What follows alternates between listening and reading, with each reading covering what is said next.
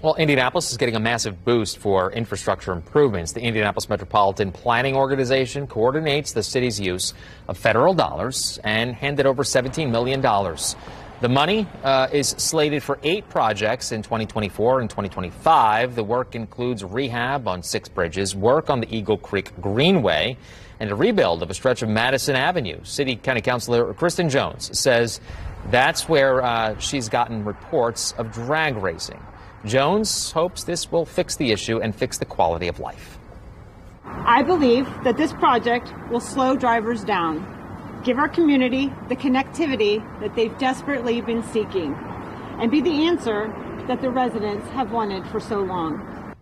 City planners submitted projects as part of the funding process. It was judged on a range of criteria, including impact on air quality and improvements to congestion, safety, and pavement quality.